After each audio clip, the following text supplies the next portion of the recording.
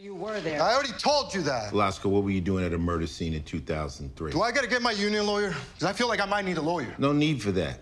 All we want is the truth, all right? Not half, not a triple. I was just a kid. I didn't have the benefit of growing up middle class in Ann Arbor. How do you know where I'm from? My parents were not intellectuals. Wait, you looked into my background? Duarte and I were talking about how you gotta stick up your ass. Don't talk about Okay, Duarte. both you guys shut up. All right, it's getting late. Velasco, I'm not gonna ask you again. How'd you wind up at a murder scene? My first job was delivering bread in Juarez, okay? And one day, I met a guy on my route that offered me and my boy, Chili, a job. He said that if we go through the training, we'd be security guards. It was 180 a week. I was 15 years old. You weren't even old enough to drive. Like I said, we grew up different. Let him finish, Churlish.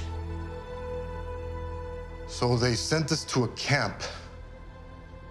Turned out to be a school for sicarios. For hitman. The guy that recruited me said that the only way to leave was in a body bag. So me and my boy Chili, we were there for 3 months, training how to use weapons, and then as a final test, they made us go to Fort Worth. So I go, gun in hand, and I was ready to do the hit, and as soon as the sun comes out, I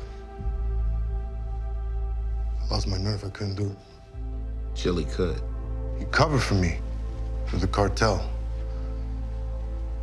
I didn't really belong. So you ran? Yeah, even here in New York, still checking my surroundings. Is this the first time you told that story to someone other than that banger? It feels good to get it off my chest. Still, you're loyal to a killer.